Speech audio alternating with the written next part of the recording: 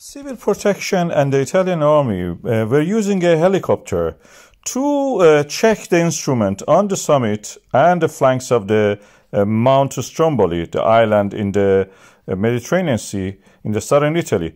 And then they witnessed this event, explosion, a pyroclastic explosion, which created a flow, avalanche of the pyroclastic material. These are the hot, shattered rock pieces and ash which flow like an avalanche down the slope.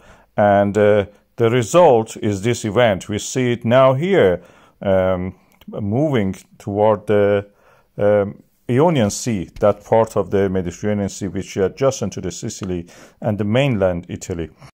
From a distance, of course, it looks beautiful. You can have beautiful sunset, take nice, views of this. And you can see here, this is a first quarter moon and the hot pyroclastic flowing down. This is the map of it. This slope is unstable, so you don't see any grass on it. That's the reason. This shows that the resurfacing of this mountain is all the time happening on that side.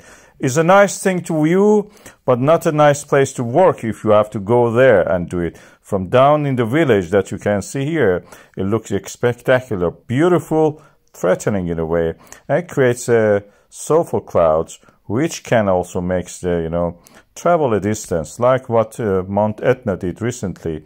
Stromboli also do the same. In this region is dotted with the volcanoes. You can see Stromboli itself is just little island.